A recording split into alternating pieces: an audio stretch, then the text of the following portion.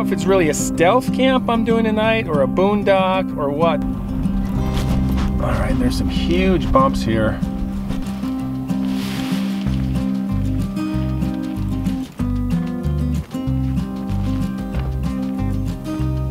Virginia City is known for being a very haunted place as well. 12 o'clock or so, he heard like a scream upstairs.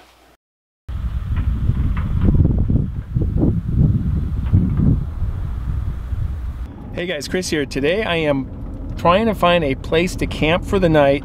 I'm avoiding snow this week and I just need a snow break. I'm out in the desert, but I'm at the edge of Carson City, so I don't know if it's really a stealth camp I'm doing tonight or a boondock or what, but I'm gonna kind of car camp kind of out in the desert. At least that's my plan. I don't really have a destination. I'm just trying to figure this out as I go here, see if I can pull this off. I was looking at the Walmart and there was just a lot of activity and cameras and I was like, there was some sagebrush just off the parking lot of the Walmart in Carson City here, and I was thinking maybe I could camp out there because you can park there, right? You can park there for the night and there's campers parked there and things like that, but I just didn't feel right about it. And also I saw a sign that said no loitering, no soliciting, no trespassing in this big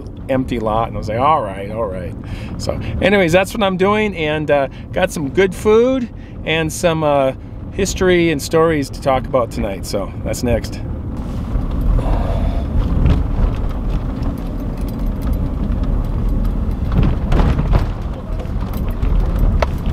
I am running out of options. I may need to spend the night at the local Walmart. See how that goes. It'd be a car camp in the Walmart, and so I'm looking around for a spot here, and the sun's going down really fast, but a couple of my options I had, one of them, the road was closed off, some kind of construction on this road, and another one, the road ran out, and I thought it went through, and then it was all private property. So the stealth camping, boondocking thing that people do is like regularly, like the people that truck and RV and camp permanently. That's got to be tough. I mean, they do a lot of stuff with national forests and state parks and things like that, but just doing some local stuff, that's really challenging. So we'll see, but at least I got an option of Walmart, and we'll see what else I can find.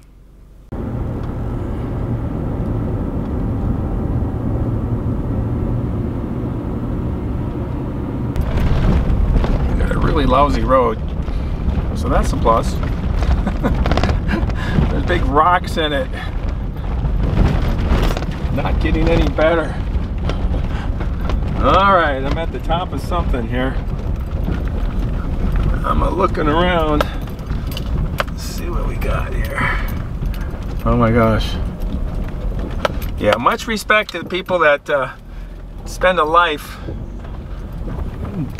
living on the road, traveling from thing to thing. Obviously they're more organized than I am tonight. I'm just had my game plan A and B, and they both quickly got wiped out, and so now I'm scrambling for C, D, E, F, and G, H.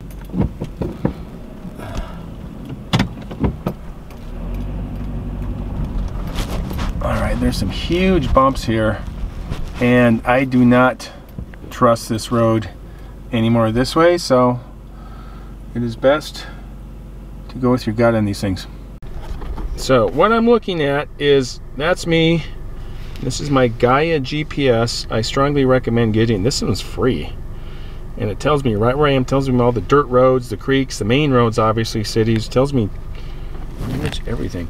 But I see up here there's some spur roads that come off, and I could maybe go out here on this loop if this is not a terrible road, and this continues on down this way. But I'm in the hills between Carson City and Dayton up here, but I think that's what we're gonna do here. But this helps me see in the dark, literally, because otherwise it's just, you're just guessing. I may have found something. It's off of this road here. I know exactly where I am, and it's level, and I got some bushes right here. I could, oh, kind of drops off over here. All right, this is pretty crazy, but I'm gonna see if I can make it work.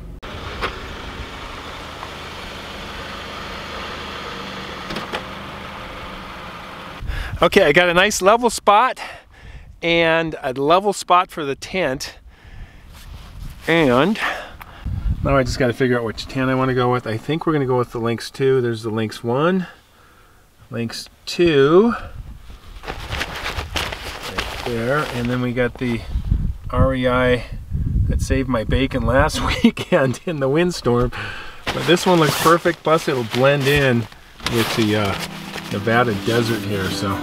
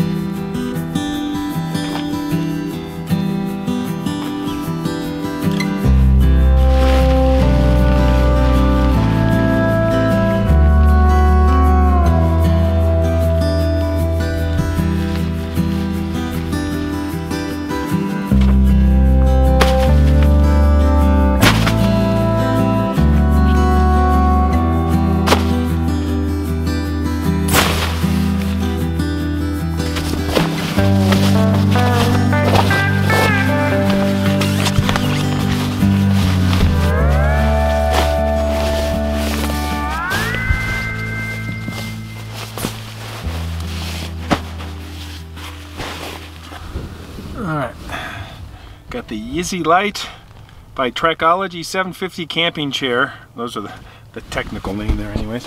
But real comfortable chair. I like this chair a lot, and I am going to cook in my new chair here. So.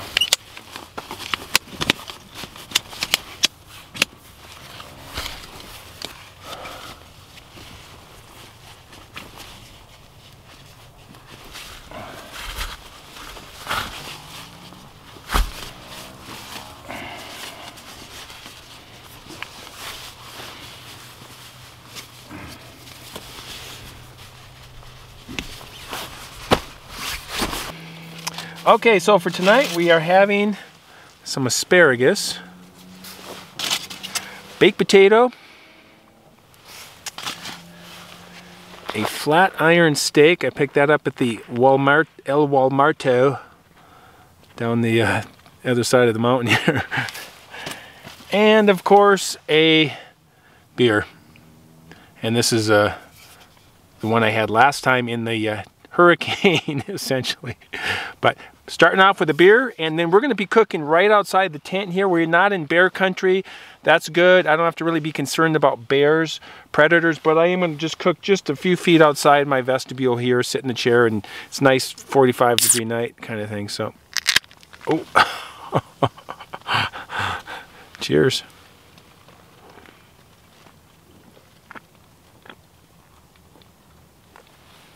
And that is the Great Basin Leave No Trace, kind of the backpacker beer. For all the backpackers, like bring beer with them, like me.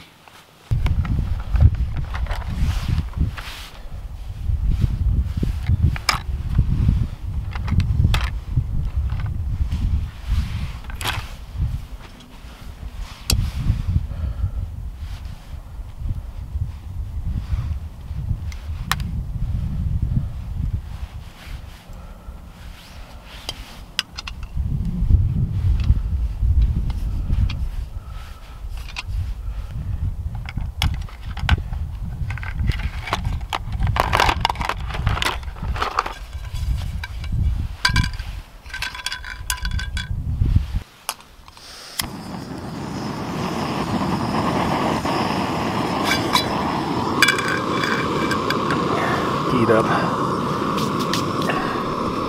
And we got the dollar store cutting board. You can always afford things at the dollar store. This looks like some kind of a washboard from the 1950s, doesn't it? Something you would take down to the creek and wash your socks on. That's sock board. So the drive in on the GPS, I could see that there's a canyon down below me and the Carson River, and there's some overlooks, like, you know, ridges and some buttes and things that look down into this canyon. So I think we got kind of a cool spot, kind of by accident here, because this was not planned.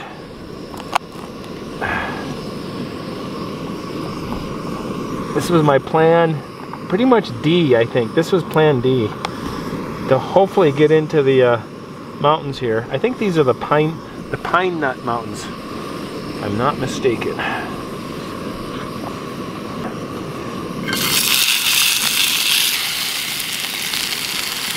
That is a big one. Smallest one I could find. Boy, it smells good already. Wow. Love it. I'm gonna cut what I need here.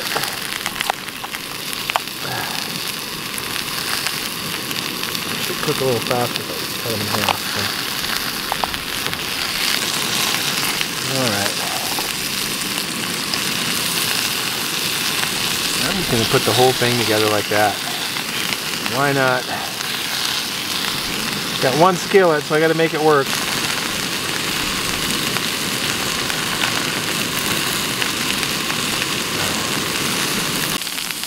Alright, this is the Yuko spoon fork setup. This thing is really nice. What I like, it slips together really nicely. It's got a really sharp knife on it, and the knife is on the opposite side of the spoon, which makes sense because you need the fork and the knife to cut with. So it's actually a pretty sharp knife on that. $4? No, let's see, $3.95 at Walmart.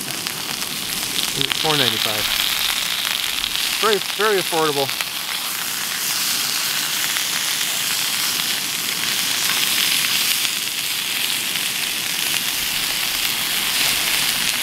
Oh yeah, coming together, things like that. And then tonight, I think I got a couple of ghost stories from the area here, and I'm going to tell those couple of stories. And actually, they're from people that I actually talked to, which is really interesting up here. Actually, up at Virginia City, Nevada, a couple of people I talked to a couple of years ago about some experiences they had, and I thought, yeah, maybe we'll take a few minutes to talk about that before I go to bed. So that's what's on the menu.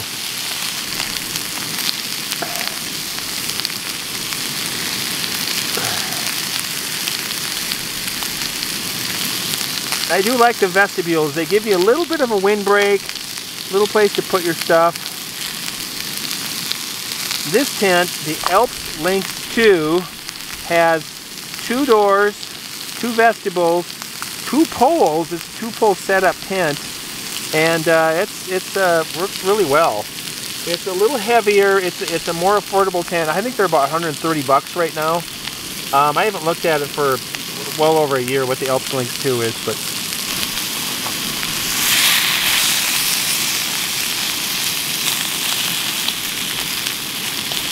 that looks really good.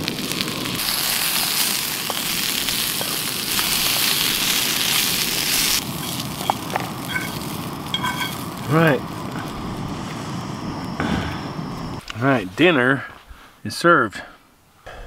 I've been hearing coyotes. Pretty good sized pack behind me, maybe half a mile or so. I could hear them yelping a few minutes ago.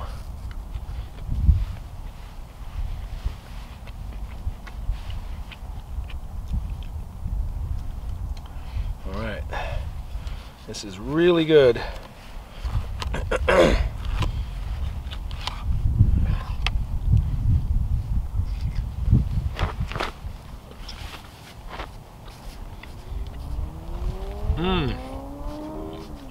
Very tender steak.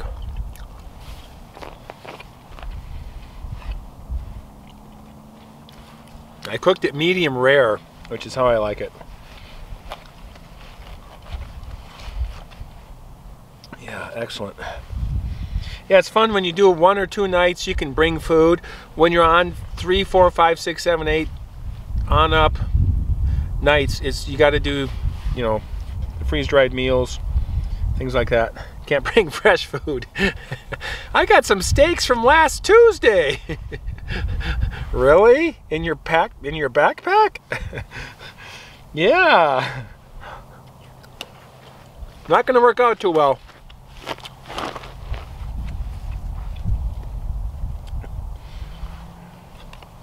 But yeah, just for an overnighter, and I'm just car camping anyway, so I'm not even backpacking, but feels like backpacking. I'm doing everything I normally do with a backpack, except the car is right there. All right.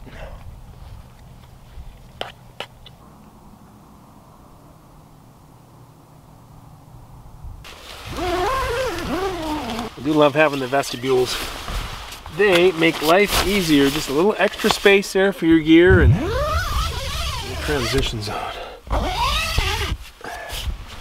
I really like this hat. It's cool having a hat with a built-in light in it. Also, it looks like some eyes behind me or something. Something behind me? Is there something behind me?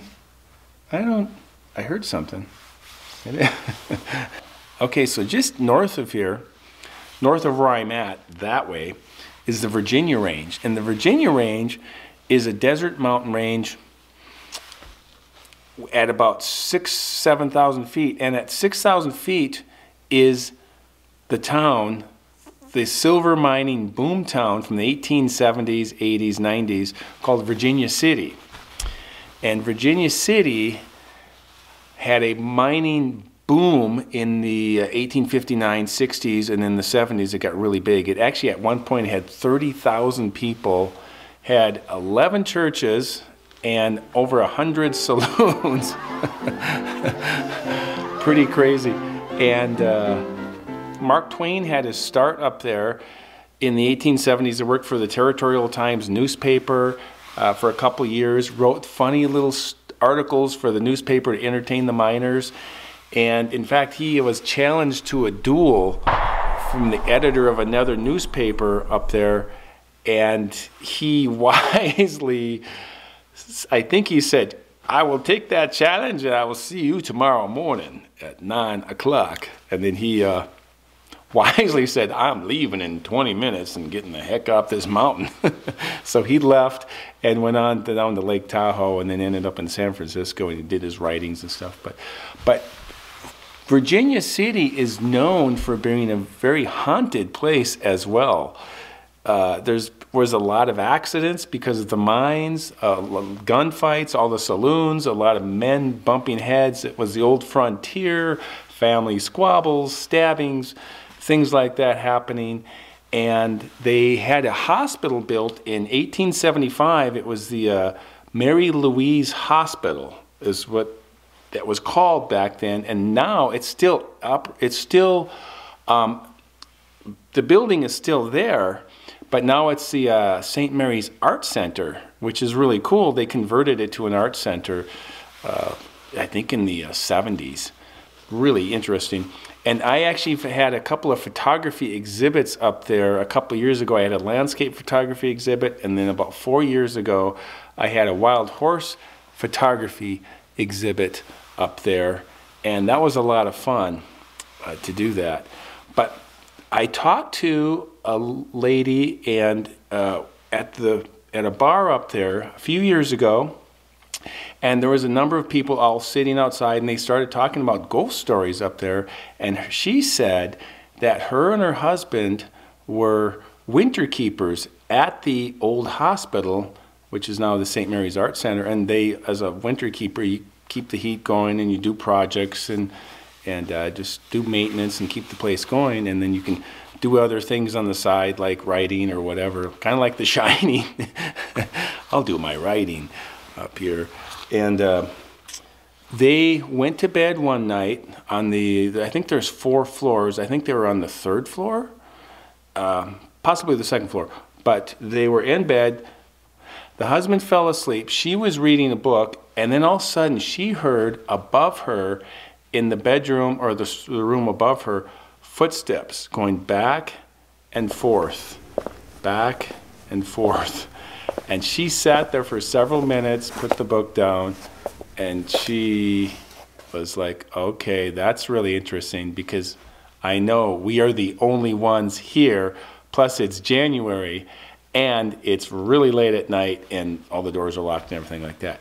She nudged her husband and said, are you hearing that? She thought he was asleep, and he says, yes, I haven't slept since I started hearing that. And she said, what are we going to do? And he said, I don't know. And so they sat there for a few more minutes listening, and this footsteps going back and forth right above them. And she decided, well, I can't just sit here. And so she went out of the bedroom, down the long hall, up the staircase to the landing, and then the stairs continued. And she went to the landing, and she didn't yell, but she was loud enough to be heard, and she said, could you please be quiet? We're trying to sleep. And then she came downstairs, down the hallway, back in the bedroom, closed the door, got in bed, and they both sat there for a few more minutes, and then it just stopped. Like that. Isn't that wild? Then that was a story, a real life story that I heard. It's not my story, but it's something someone told me that I heard. Also, there was another time, that same night, there was a guy, his name was Ash, and I know Ash from the Bucket of Blood Saloon. He's a kind of a doorman there. He'll check people's IDs, let them know if there's room at the bar, or if they have any questions, or a little bit of security if they need that. So he works down there, and he dresses in full attire with guns and a hat and everything. There's a lot of people that do that up there. It's really cool. It's a lot of fun to go up there and see people dressed up. And I've been up there, and I've dressed up, and my family is dressed up. We've gone up there and done that. It's fun. But he said he worked at the Gold Hill Hotel and Bar, which is just down the road a little ways from Virginia City, maybe a quarter mile. It's another community up there. It's a mining community. And he was a night manager up there years ago. And he said a couple came in one afternoon, had their room, got their room, went upstairs. And because he's a night manager, he had to sit there, till late at night. And about 12 o'clock or so, he heard like a scream upstairs. And he was like, oh my gosh. And then he's behind the desk. And then after a few minutes, they both came down. The husband and the wife came down. And this was like after midnight, 12:20 or something. They both came down the stairs. Husband had the suitcase in each hand. The wife was right behind him.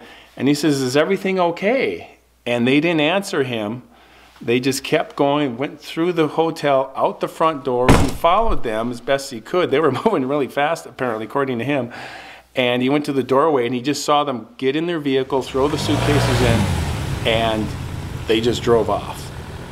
It turned out that he found out later, maybe they called him back, or a cleaning person. I don't know. I can't remember exactly how he found out. But what happened was, they were in bed. They had the window open so they get some moonlight coming in or some light, and they were asleep. And then they were awoke, and they felt like a presence or something. At the foot of the bed was a woman in a full dress from the 1800s. She had hands on the bedpost like that, and she was just staring at them. And they were like, oh my God. They woke up, and they were just freaked out, turned the light on. I don't know if when they turned the light on she disappeared, but they both saw this, according to the story from Ash, and they got their stuff and they just got out of there as fast as they could. And that's when Ash saw them come down the staircase and leave. And that was at the Gold Hill Hotel and Saloon, which is still operational. It's still there. It's really cool. It's an old place, but very interesting. It's a very haunted place up there. So a lot of stories. There's books about it. It's on TV shows. I don't know the names of these TV shows that they have. The America's Most Haunted or something would make sense. But really cool. So if you guys like these stories, I can do more scary stories, ghost stories, interesting stories like that. And we can also, I also plan on talking more about history and stuff like that. I just love it. It's just fun. And I miss the campfires because of the fires and all that. So I haven't had a campfire in a long time. It's fun to do campfires and have stories around that as well. So, all right, well, I'm going to get to sleep. I'm going to go check out this canyon that we came in. Well, I can't see what's going on, but it looks pretty cool down there. And then get my breakfast, my coffee going. And so I got to get some rest. So we will see you guys in the morning.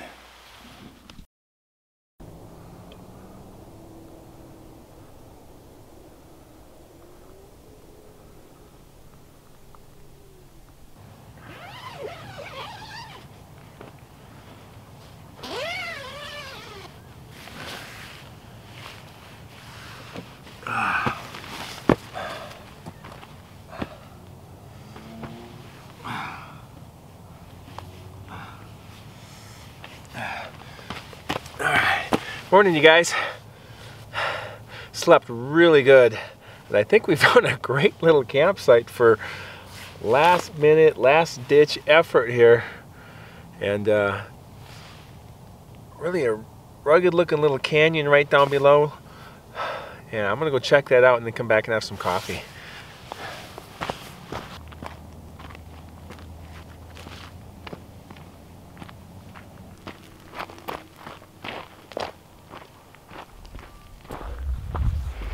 All right, well, this turned out to be a pretty decent campsite considering I was gonna possibly camp at Walmart because I just ran into too much private property, and the couple of places I was looking at had road closures on them, and I was like, I gotta spend the night somewhere. So anyways, looking good. This road goes, I don't know if you can see it, but it goes at the bottom of this canyon here. It goes all the way up.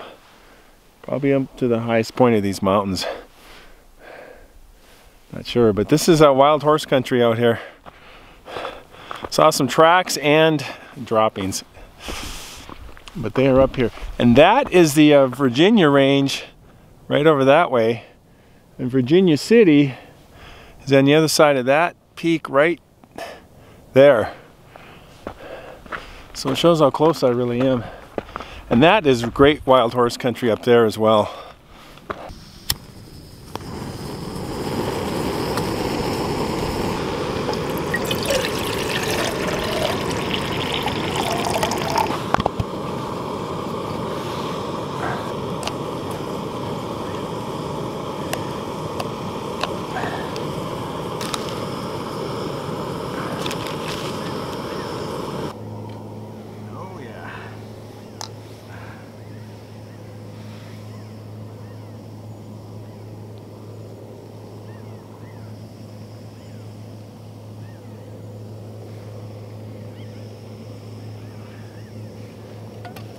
All right, got this to start me off for the day. I forgot my egg box in the fridge. I had a little 6-pack egg box. I forgot that. I occasionally will forget something, and that was it today. So.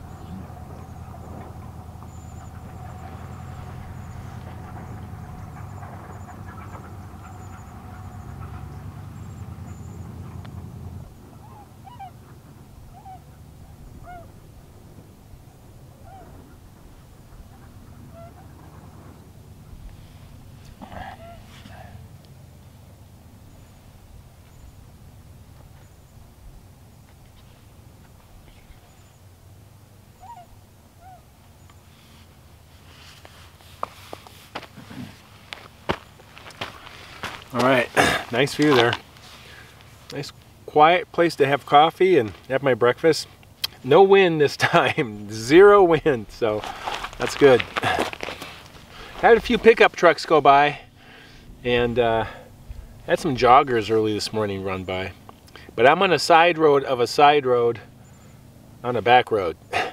So I'm kind of out here, and yeah, it worked out okay. It's just nice to get out for the night. So all right, you guys, thanks for watching, and we will see you next time. As always, keep hiking.